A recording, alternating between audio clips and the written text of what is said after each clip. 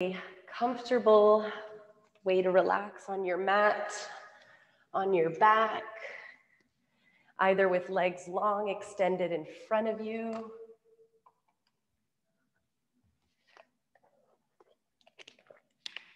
If it conveniences you more to have your knees bent in order to safeguard the low back, that's a great option as well.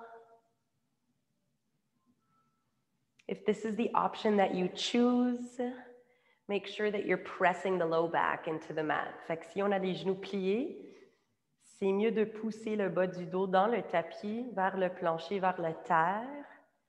Sinon, si les jambes sont longues, if your legs are long, continue to observe that natural curvature in the spine. Don't try to force it down and press the belly to the spine. It's a little bit aggressive. We want to allow the body to just naturally rest the way that it is. Je vous invite soit de garder vos bras sur les côtés, ou sinon on peut placer les mains sur le ventre. If you'd like to place your hands on your belly. And this is a nice way to observe the expansion of the torso as you breathe.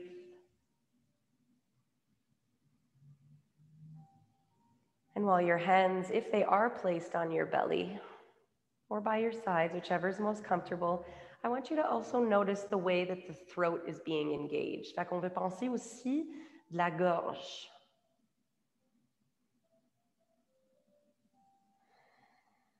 Noticing the way that your breath feels as you take it in and breathe it out.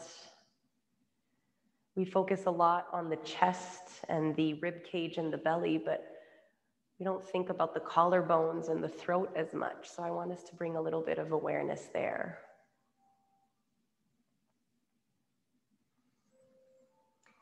Et j'ai pensé pour ce soir, pour cette pratique ensemble, pour l'intention d'être communication. So communication is the intention of our practice. I want you to notice the way that your mind communicates with your body, the way that your body communicates with your breath, the way that your breath communicates with your energy. Et quand on pense de communication, c'est aussi important de penser comment on communique, avec nous-mêmes. How do you communicate with yourself on the yoga mat during your practice? And how is it that that can translate off your yoga mat in the way that you communicate with others? So noticing that link between your communication with self and how that translates externally to those that you communicate with on a daily basis. Je vous invite de prendre un autre 3 respirations ici. 3 more breaths at your own pace. Whether we're using the mouth to exhale or whether we're exhaling out the nose, just let those 3 breaths really be yours. Let them be taken in and released naturally.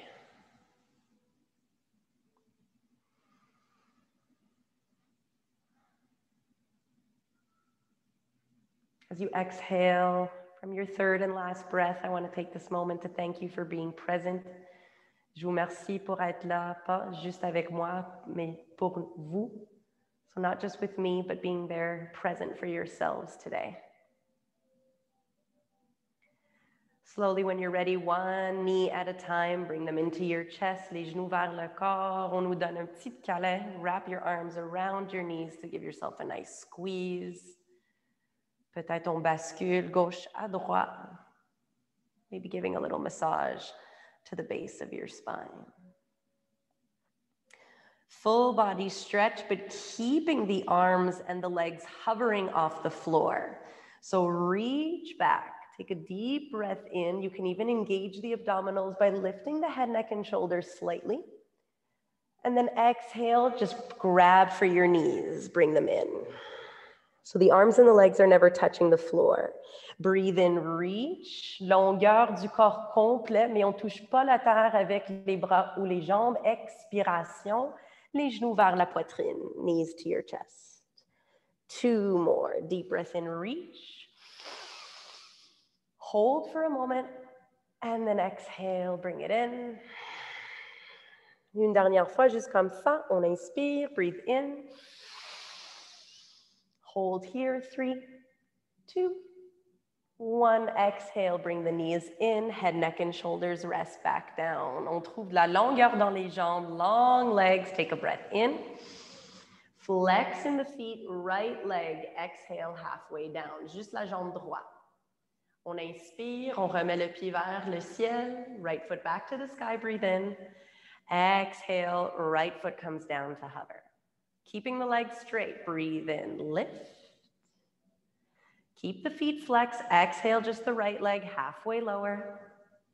Inhale, rise. Exhale to hover. On va faire ça un autre 2 fois, 4 fois au complet. On inspire, le pied vers le ciel. Expiration, on descend un moitié. On inspire, le pied vers le ciel. Expiration, on descend presque complètement, mais pas tout à fait. Une dernière fois, last time, up. Halfway lower, both feet are flexed. So you're also stretching out the back of the left leg. Breathe in, lift. Exhale, drop the leg down to hover and hold here. 3, 2, 1. Inhale to rise. On change de côté, left side. Exhale, halfway lower. Lift. And exhale to hover. 3 more. Up all the way. Halfway lower on the exhale. Keep that belly button engaged towards the spine. Lift the foot. Exhale to hover. On va faire ça un autre 2 fois. On inspire, pied gauche vers le ciel. On expire par le nez. On descend un moitié. Up. Et on expire par le nez encore et on descend presque complètement. À peu près 3 ou 4 pouces du plancher. On inspire une dernière fois. Halfway lower. Up. Good. Exhale, all the way down, almost touching the floor for 3, 2, 1. Breathe in, lift. You're going to grip the sides of your mat. On prend les côtés de nos tapis dans les mains et on expire maintenant les 2 pieds. Expiration, un moitié. Good. Inhale, up. And exhale to hover. This time we're going to bend into the knees and then lift the legs. Breathe in. Give the thighs a bit of a break. Exhale, halfway. On inspire encore les pieds vers le ciel. Expiration, on descend. 2 more. Bend and rise. Flexion in the feet, halfway lower. You're really going to notice a lot of engagement in the quads. Breathe in, lift. Exhale to lower, to hover. Last one, y'all. Bend into the knees. Breathe in, rise, flex. Halfway lower, exhale. You should feel this in the hips too now. Breathe in, up.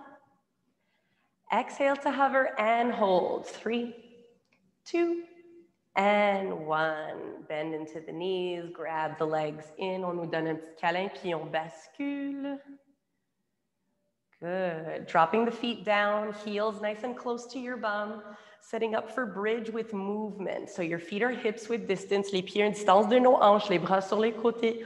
On inspire, on pousse dans les pieds, lift up your hips. Keeping your arms by your sides. Exhale, lower 1 vertebra at a time back down. Breathe in, rise. Exhale, lower. So we squeeze for a moment at the top between the breath in and out.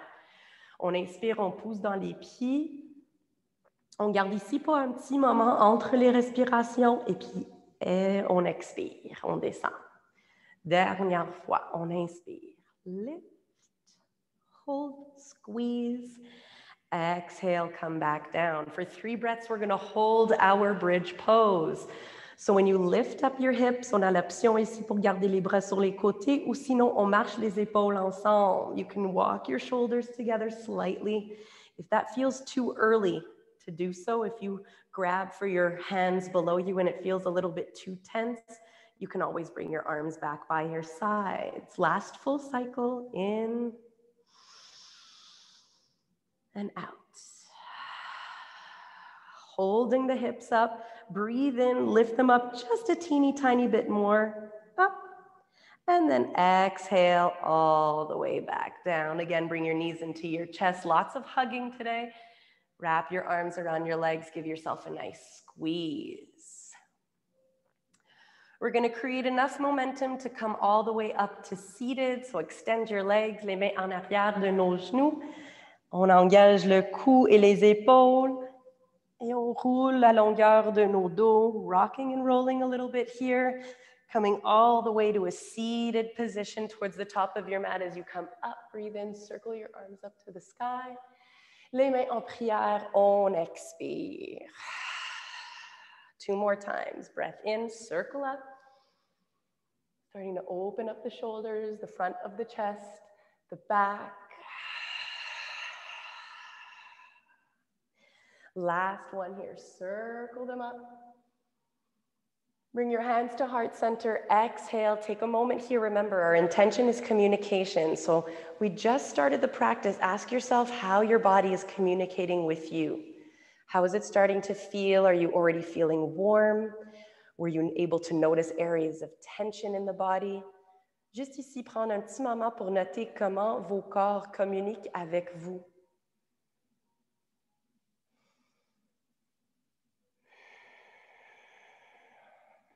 When you're ready, release your hands from prayer. Swing the legs around, finding your tabletop pose. Fait que les mains sont juste en dessous les épaules et les genoux sont juste en dessous les hanches. Good. We're gonna press into the hands and the knees, drop the belly, always with intention. Don't just dump it down. Lift the heart through the arms, look up as you breathe in. Feel that gorgeous stretch in the entire tummy and the belly. Exhale, press the mat away from you. Drop the head between the arms. 3 more times. Breathe in. Exhale and round. On inspire, on descend le ventre. Le cœur est entre les bras, on garde vers le ciel. Et quand on pousse dans le tapis, on expire, nombril vers la colonne vertébrale et on pousse les hanches vers les coudes. Une dernière fois, last one.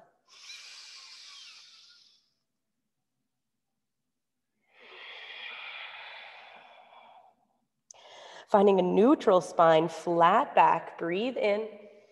Insides of the elbows are facing each other, curl into the toes and lift up the knees about 2 inches off the mat. We're gonna hold our floating tabletop for 2.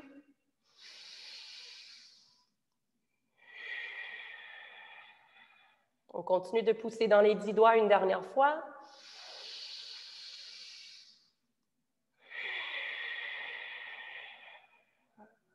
Here we're going to open up the knees and we're going to press ourselves back so that our bum comes close to our heels. Look down towards the heels themselves. On garde vers les talons.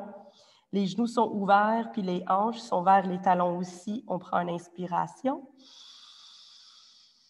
On ouvre la bouche, puis on expire. Shift the body weight forward slightly to close the knees a little, and then send the hips up high for our first downward dog. Exhale. Je vous invite de pédaler les pieds, de trouver de la longueur en arrière de vos jambes. Really feel those hamstrings. Become very aware of the back end of your knees. C'est toujours correct. Si les talons ne touchent pas le plancher, le tapis, c'est correct. That's not the goal. We're just looking for that release in the shoulders and that alignment in the spine. Take one more breath. Open the mouth and exhale. Ici, on marche les mains vers les pieds. Walk back towards your feet. Sliding your hands up your legs for a halfway lift, flat back. Exhale and fold. Everything is really, really nice and heavy. Maybe slightly bend into the knees. Press into all four corners of your feet as you roll up. On déroule une vertèbre à la fois. Once you reach the top, circle your arms up with you. Hands come to heart center. Exhale. Half sun salutation. Breathe in. Circle up the arms. Here we're going to open up the arms to swan dive. On ouvre les bras et on plonge. Un demi-remontée. Flat back for your halfway lift. Half sun sal here. We just exhale and fold. Press into your feet. Inhale to rise. And bring your hands to heart center. Exhale. On rajoute un petit peu plus. On inspire, on cercle les bras. Circle them up. Maybe we start to engage in the back a little bit, micro back bend. Maybe you keep the hands in prayer if you'd like, and fold forward, exhale. On engage le dos ici, demi-remontée, halfway lift. Exhale, fold. Walk forward into a plank position. And drop down onto your knees. Exhale. Wrap the elbows to the sides and slowly lower yourself down. Baby cobra. Breathe in. Lift up the chest. Squeeze the elbows. On colle les coudes vers les côtés.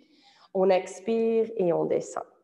Les mains en dessous les épaules. Position de planche. On inspire. Breathe in. Plank.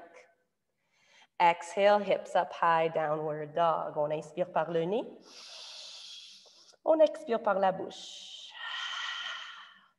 Toute une inspiration, on marche les mains vers les pieds. Walk your hands back towards your feet for a halfway lift. We're at the back of the mat. Exhale and fold. On plonge. On inspire, on cercle les bras. Circle up. Hands to heart center. Exhale. We're going to pick it up just a little bit, but we're not rushing. Very big difference. Breathe in. Circle up. Full breath. Maybe you engage the back. Exhale and fold. Halfway lift. Breathe in. Toute une expiration. All one exhale. Walk forward. Drop down onto your knees. Modified chaturanga. Exhale. Baby cobra. Breathing in. Exhale, drop down. Plank pose, lift up your knees, press into your hands, one flat board, hips up high, chien à tête inversée, downward dog. Take a breath in and a breath out. Inhale back, encore on marche les mains vers les pieds, un demi-remontée, halfway lift at the back of the mat. Exhale and fold. Breathing in to rise. And hands to your heart, exhale. Again, breathe in, bend into your knees, exaggerate this lift. Cette fois-ci, on ouvre les bras, open your arms, swan dive forward. Halfway lift, le dos est plat, demi-remontée. Here you have a choice as you walk forward. You can drop down onto your knees to modify your chaturanga or not. And here, baby cobra or upward facing dog. Et on expire, les hanches vers le ciel, downward facing dog. Breathe in and out. Les deux pieds ensemble, on commence avec le pied droit, right leg to rise. Breathe in. Exhale, same knee, same elbow. Côté droit, on touche la coude avec le genou. Inhale up. Au milieu, come to the middle, knee to your nose. Inhale, rise. On twist, right knee, left elbow. Inhale up. Look forward, exhale, step the foot through the hands. High lunge, breathe in. Knee is stacked above the ankle. If you need to micro bend the back knee to make sure that the spine is nice and aligned, please do so. We're gonna engage the front leg. Breathe in, press into the foot, rise. Keep your arms as is, exhale, sink back down. So we're trying to keep that center of gravity. Communicate with your body. Remember, breathe in, lift. Don't lock that front knee and then exhale, come back down. One more time, up. And exhale. Stay here, take a breath in. Drop your hands down, step back, plank, chaturanga, on expire. Upward dog or baby cobra, lift up the chest. Downward dog, exhale, take a deep breath in. On ouvre la bouche, on expire. L'autre côté, côté gauche, left side now, up. Same knee, same elbow, left side. You can sharply exhale to engage the abdominals if you'd like, up. Au milieu, genou au nez. Encore, on pousse les pieds vers le ciel et on twist. Left knee, right elbow. Rise. And the left foot comes between the hands for your high lunge. Take your time to set up. First breath, we stay static. When you're ready, movement 3 times. Breathe in, press into the front foot. Remember, don't lock the knee. On expire et on arrête quand le genou est par-dessus la cheville. Un autre 2 fois, on inspire.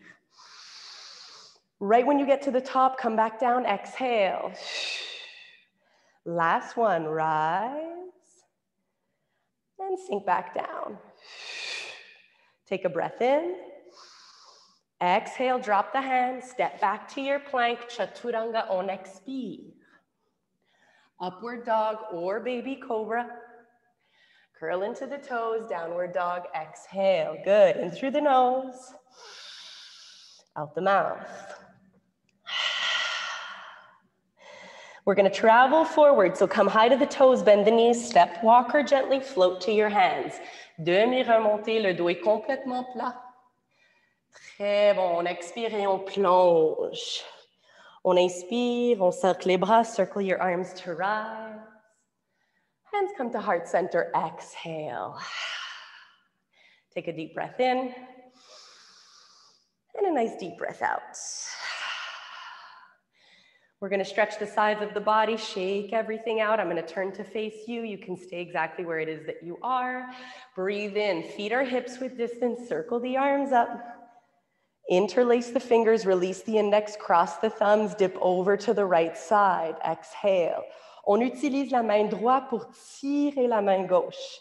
So remember, especially if you're looking at yourself here in your computer screen, it really doesn't matter how off to the side you are. It's more about pressing your feet and finding length and then dipping over to the side as you continue to pull. Last one.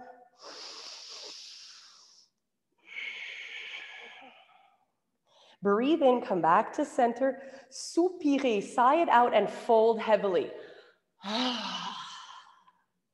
Take a breath in. And again, breathe out the mouth. Breathe in to rise. When we come to the top, again, interlace the fingers, cross the thumbs. Peut-être on change le placement de nos pouces, so notice which one was crossed in front and which one was crossed behind. Switch that, and then sink over to the left. So we're just making small little communications with our body that we're adjusting outside of what is the natural way for us to come to. Maybe for you, your right thumb comes naturally to the front. This time we're sending it back. Encore, on inspire, on retourne au milieu, soupirez, sigh it out and fold heavily, on plonge. Take a breath in and out. On marche les pieds ensemble, position de chaise, chair pose. So the big toes are touching, small space behind the heels. Bend into your knees, sweep back and up. Inhale, exhale and sink. Instead of lifting and lowering, we're gonna pulse here for 10. Fait qu'on va faire des petites pulses pour 10 et on expire chaque fois qu'on pulse. Exhale every time we pulse. So take a deep, deep, deep, deep, deep breath in. Et on pulse 10 fois.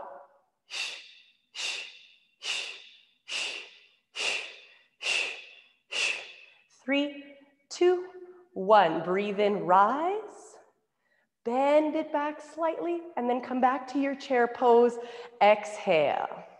Hands come to heart center, pride in the chest, breathe in. Et on twist côté droit, right side twist. Connect the elbow or the forearm. Take a breath in. And a breath out. Hold one more here.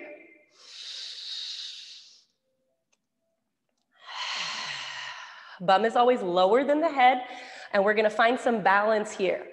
Fait qu'on place tous les poids dans notre pied gauche, all the weight into, right foot, pas pied gauche, pied droit.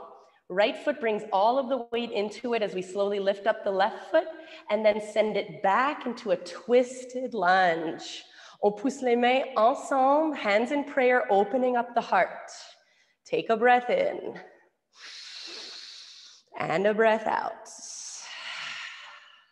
One more. Keep your legs as is. Come back to center with the torso. Lift up your arms, straighten your front leg. You might find balancing issues like me today.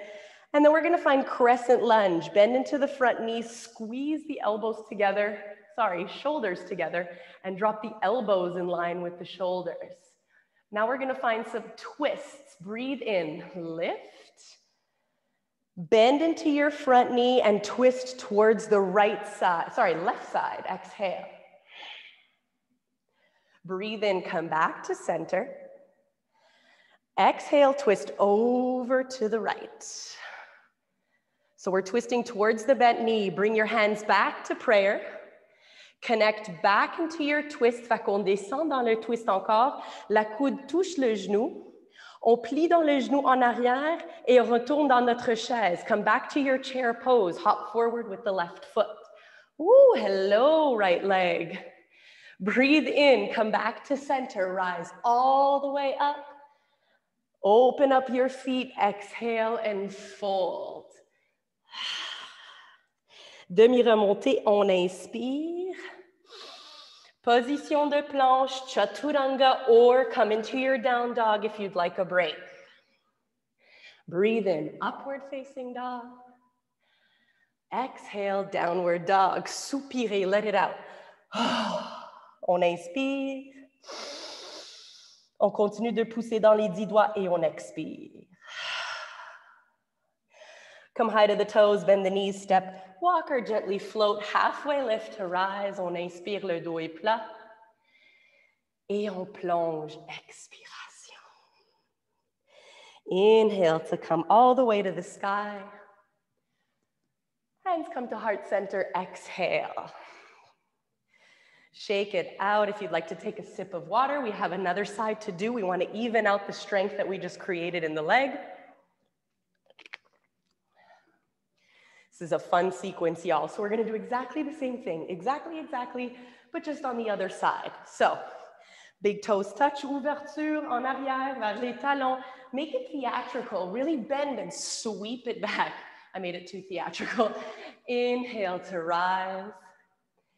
Exhale to sink into your chair. Encore, on pulse 10 fois. On inspire par le nez. Deep breath in. And exhale, pulse.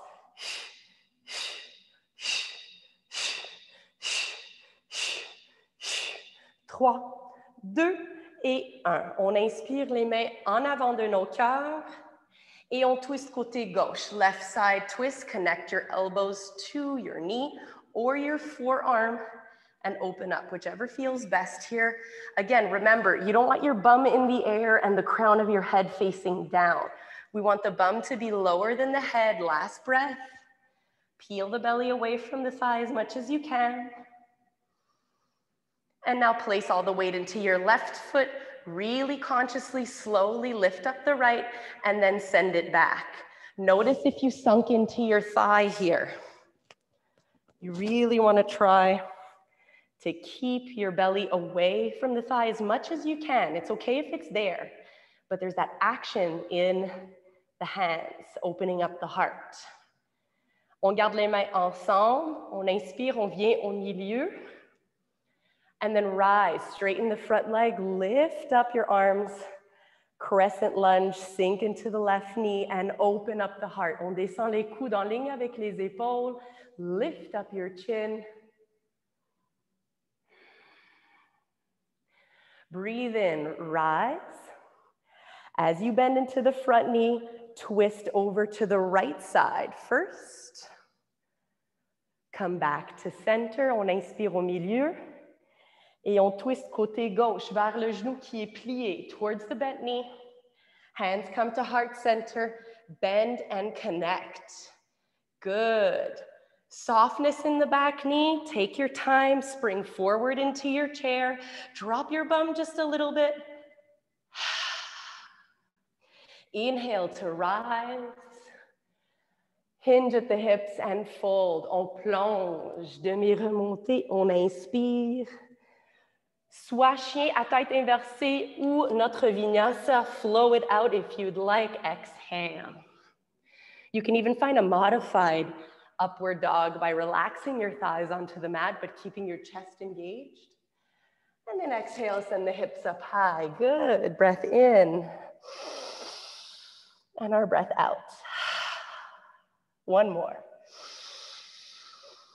This time as we exhale, come down into a child's pose, bend into your knees nice and wide, uncurl the toes and sit back, catch your breath for 3.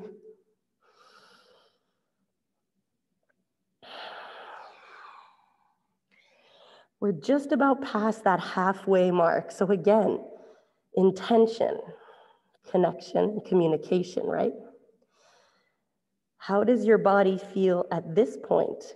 How is your body communicating with you at this point in comparison to the beginning of the class? Fait qu'au début, je vous ai demandé comment vous sentiez. Maintenant, vos corps communiquent avec vous encore. Comment vous sentiez? How do you feel?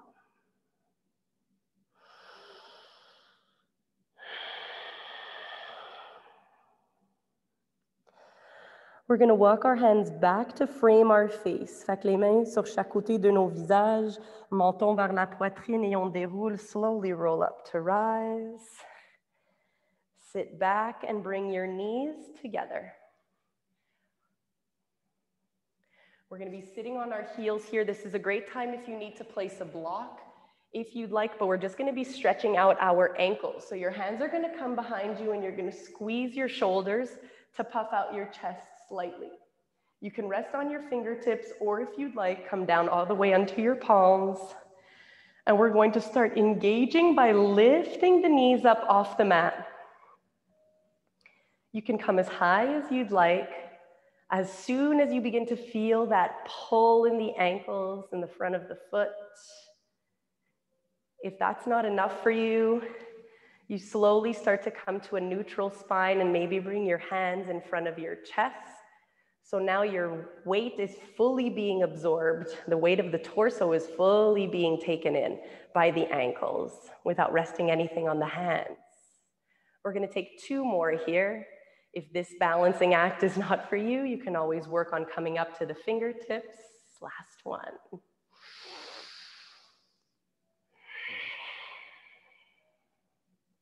Take a deep breath in here, on inspire. Et on descend les genoux, on expire. Position de table, tabletop pose, and tap it out. This is the best part. Tap, tap, tap, tap, tap, tap, tap.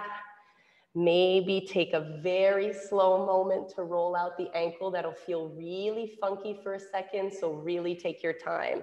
Si on décide de rouler les chevilles, juste fais ça très, très lentement. On remet les orteils sur le tapis, toes onto the mat, hips up high, exhale, downward facing dog. Deep breath in and out.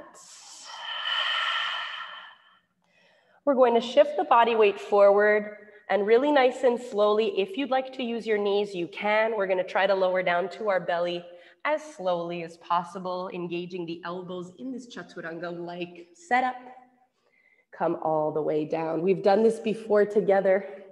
If you're unfamiliar with it, it's easy to follow. Arms are forward, legs are wide. Fait que les jambes sont ouvertes plus qu'une distance de nos tapis et les bras sont en avant. On inspire et on engage les bras et les jambes. Lift up. Exhale, bring the legs together and squeeze the elbows to the sides. We're going to keep the neck looking down. So the gaze is looking down. Breathe in, reach forward, open the legs, squeeze it in. We have 6 more, total of 8.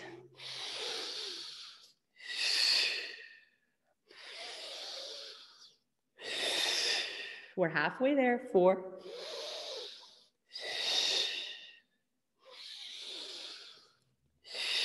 On garde les orteils pointus. Point the toes for 2. Last 1. Curl the toes, drop them down onto the mat. Hands are underneath your shoulders. Plank, position de planche. On inspire. Downward facing dog, exhale. Inhale. And breathe out. Ici, les pieds vers les mains ou vers les poignets, so you can lift up the heels, step, walk or gently float, halfway rise, on inspire. Et on plonge, expire. Come up, breathe in. Beaucoup de mouvements aujourd'hui, lots of moving. Come into a slight back bend here. Notice how your back feels. Et les mains en prière devant le cœur, on expire. Take a deep breath in. And let it go. Shake it all out. We're gonna do one of my favorites. So we're gonna do the balancing, opening, curtsying situation. I haven't done that in a little bit, and I miss doing that with all of you. So take a sip of water. If you're like me and you need it. And then prepare. So I'm gonna come a little bit closer. Hello, hello, everyone. Hands on your hips. So we're gonna start with the right knee, bring it up. Breathe in. Exhale, kick it out. Breathe in, open it up. Send that leg back, exhale, and curtsy. Good, breathe in, come back to your center. Exhale, kick it out. Open up the leg, breathe in. Curtsy it out, exhale. You can make it a little bit harder now. Open up the arms if you'd like to the sky. Come to the top, on a un autre 2. So this is 2 more. Exhale, kick. Open it up, breathe in, on ouvre et on inspire. Et la jambe en arrière, on expire. Une dernière fois, last time, y'all, up. Extension, on expire. On ouvre et on inspire. On descend et on expire. Les mains devant le cœur, hands in prayer. Breathe in, up. Exhale, kick it out. Lift it up, breathe in. 3, 2, 1. Exhale, drop it down. Breathe in, circle up. Vinyasa, flow. Exhale, fold. Halfway rise. Either find your plank to chaturanga or downward dog, your choice. Upward dog or baby cobra. Downward dog, exhale, take a breath in and out. Come back to the top of your mat. On plie dans les genoux, les pieds vers les mains. On inspire. Et on plonge, fold, come up, breathe in. And a nice exhale. When you're ready, other side. So I'm gonna face y'all again, hands on your hips. Left knee up, breathe in. Extension, on expire. On inspire, on ouvre. On expire et on descend. So that nice curtsy, try to keep this knee above the ankle. Breathe in, come up. If you want to lift up your arms right away and make it challenging, I invite you to. Exhale, forward. Inhale, open. Exhale, drop. If you're happy here, keep the hands to your hips or bring the arms up. On peut engager les bras maintenant. Plie dans le genou. Et extension dans la jambe, on expire. Open up, breathe in. Exhale, drop it down. Keep up that energy. We got one more. Up.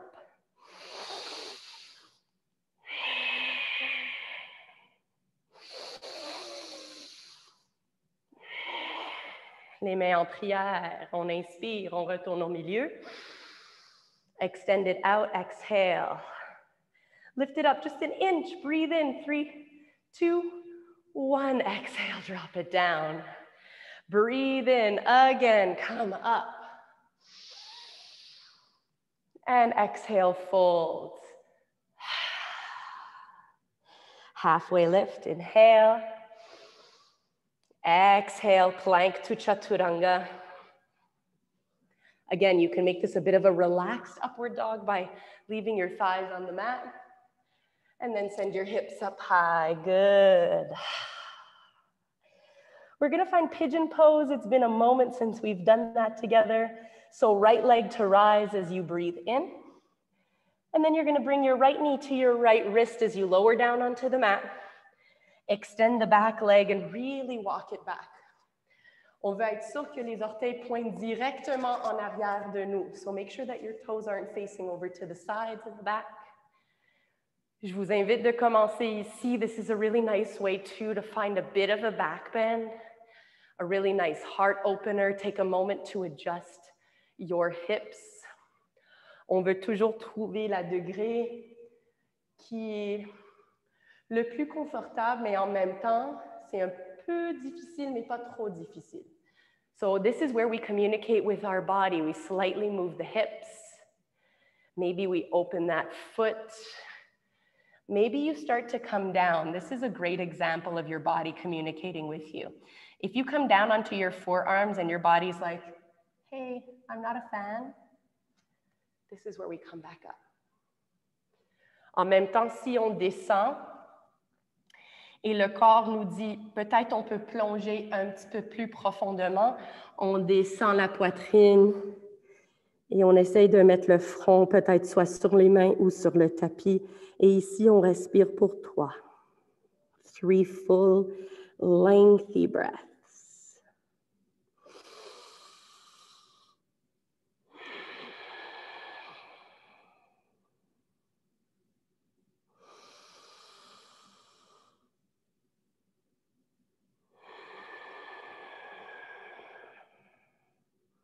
How far away can you move your shoulders from your ears for this last one?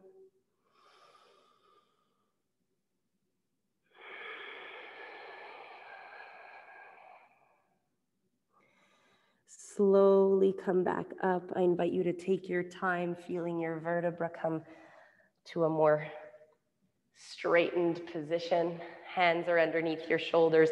Curl into the back toes. Lift all the way up.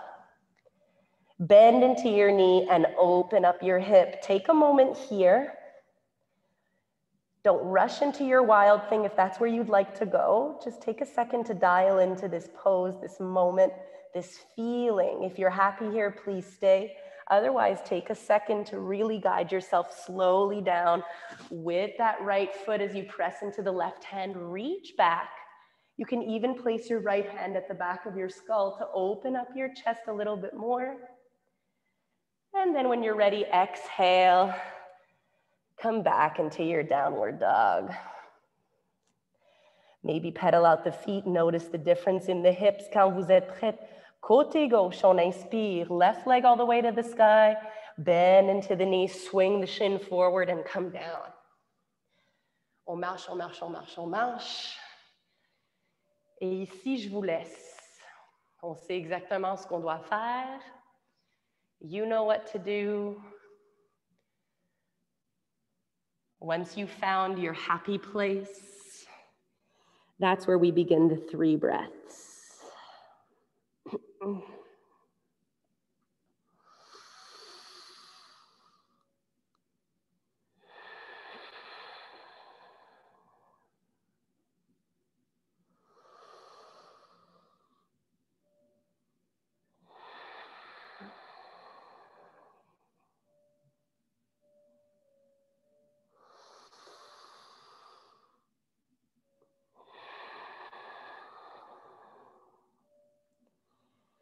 Si vous voulez rester ici pour une autre respiration, c'est complètement correct. Do what feels right. This is, again, a moment to let your body communicate with you. If and when you are ready, come to rise, engage the back leg, 3-legged dog. First, bend into the knee, open up, don't rush. Remember, it's really about the journey, not about the destination. And if you find wild thing, take your time. And try to lift up the hips as high as you can. Maybe squeezing the bum just a bit. Et c'est toujours sur une expiration. Exhale, find your down dog. Take a deep breath in. And then drop down onto your knees. Exhale. Sit back onto your heels. Swing your legs around. Legs are long. Take a moment. Just let me know, is the music too loud? No? You can still hear me and the music is okay? Perfect. Okay. So engage the legs by flexing the feet, but keeping the knees supple. So we're not locking the knees. Les mains sur chaque côté de nos jambes. On inspire. Fierté dans la poitrine, dans le dos. Et on plonge, on expire, fold over the legs. Passive forward fold. Take a deep breath in.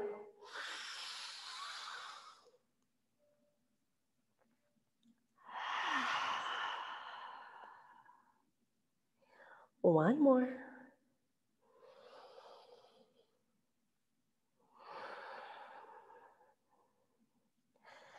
On glisse les mains vers nos hanches pendant qu'on déroule. Glide your hands towards your hips as you slowly roll up to rise on an inhale. Et on ouvre les jambes plus qu'une distance de nos tapis. So I'm going to turn to face y'all, but you can stay exactly where you are if you'd like. But you're opening up your legs really, really nice and wide here. We're going to turn the torso to face the right leg. Toujours une flexion dans les pieds. Fait que les orteils vers le ciel. Your toes are pointing up, up, up. Your hands are framing your leg. Fait que un à l'intérieur, un à l'extérieur. Et on tourne la torse vers le jambe droit. On inspire. Et on commence de plonger vers la jambe. You can come down as much as you feel comfortable. But you're engaging the chest here. Fait que c'est pas passif. We're not bringing the forehead down. You're looking towards your toes and you're almost pulling your body towards your flexed foot.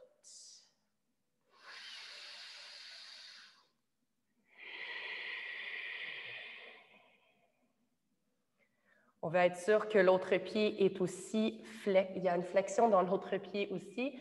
So you want to make sure that both feet are equally flexed. Last one.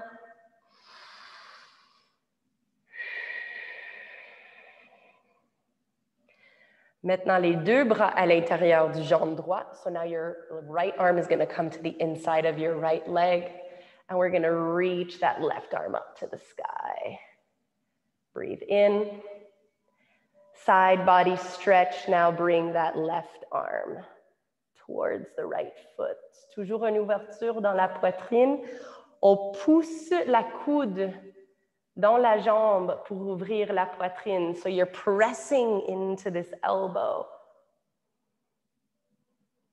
If the elbow doesn't reach the floor, that's totally fine. You can even press your hand onto your leg, wherever it is that it reaches, to open up the heart. This is exactly the same thing, just slightly modified. Take one more.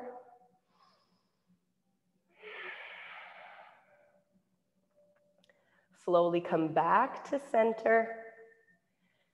And take a moment here. Notice the way that you feel. Quand vous êtes prête, on change de côté. So your hands are on either side of your left leg now. Breathe in. Keeping the back and the chest engaged, fold down, exhale. Flexion toujours dans les deux pieds. Et on pousse les mains sur le tapis pour tirer la poitrine entre les bras. Pull, pull, pull the chest through. You should feel a yummy stretch right behind your knee when you do this.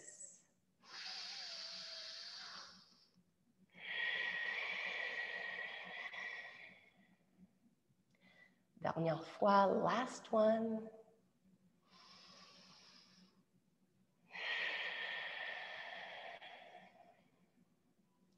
Left arm to the inside of the left leg. Encore, on a les deux options. On peut rester toujours sur le bras, sur la coude au complet, ou sinon la main à l'intérieur. We're reaching up the right arm now to the sky.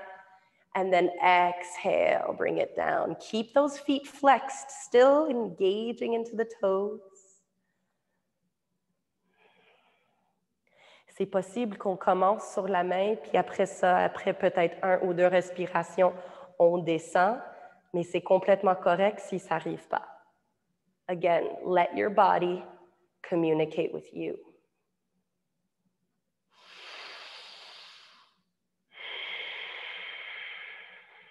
Try to drop your shoulders out of your ears. Last breath.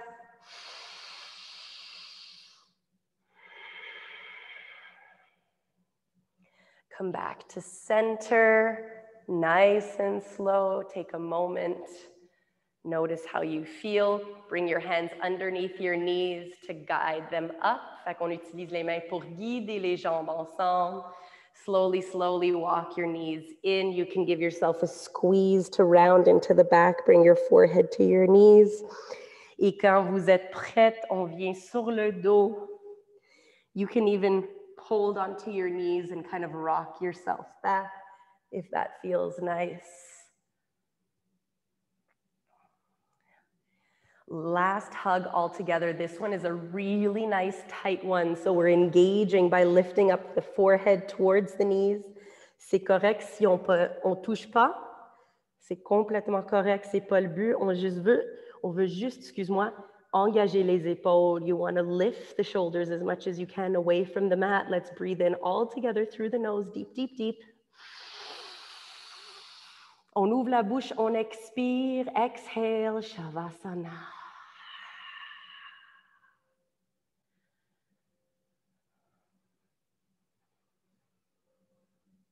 Peut-être soupirer. Sigh it out. Find that really yummy place.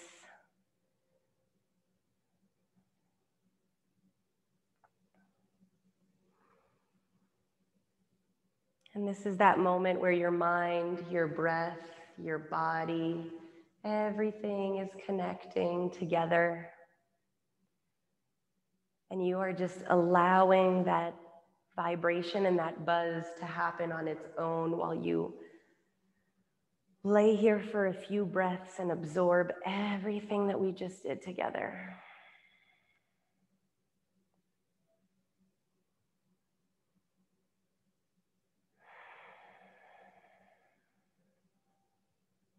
Maybe finding a quick scan of the body, starting with the toes and working your way up to notice where you can let go a little bit more, where you can release a little bit more, where you can surrender a little bit more.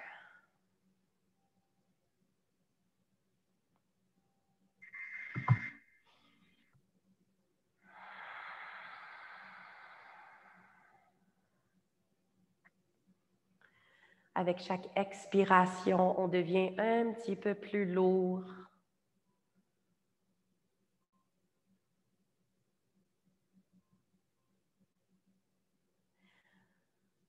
On donne la responsabilité d'engager le corps. On donne cette responsabilité aux terres, au plancher, au tapis. C'est plus notre responsabilité. Allow yourself to take 3 more breaths here. Full, lengthy.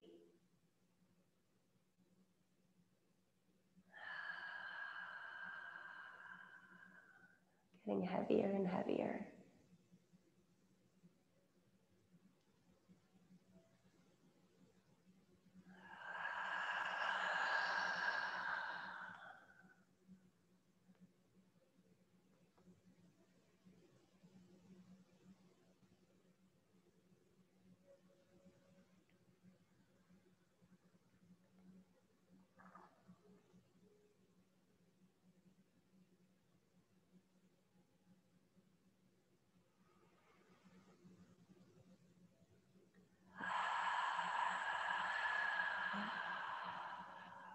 Last one.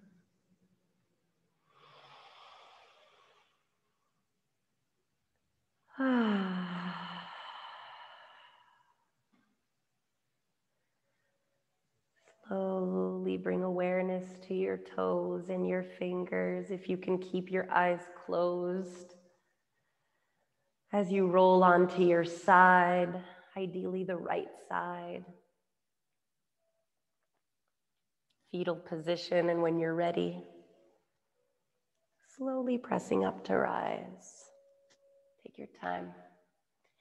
Find a nice easy seat, legs crossed, proud spine, shoulders are rolled back. Avec les yeux fermés, on trouve 3 respirations ensemble pour fermer le cours. Breathing in through the nose and out the mouth.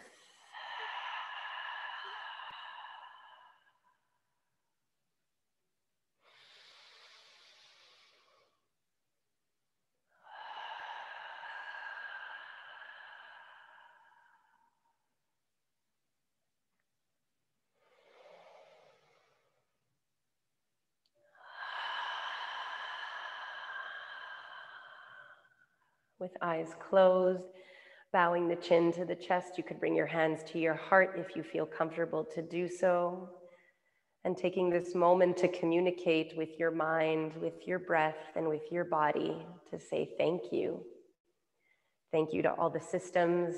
Thank you to all the parts of our body. Thank you to everything that makes us who we are, for being present, for being able to move, for sharing our energy and our breath here all together. We give thanks. On prend un petit moment ici pour remercier cette pratique de yoga, this beautiful practice that we have available to us.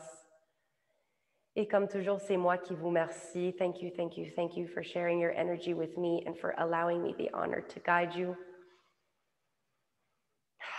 And as always, I remind you to choose courage over comfort. Merci tout le monde. Thank you. Namaste.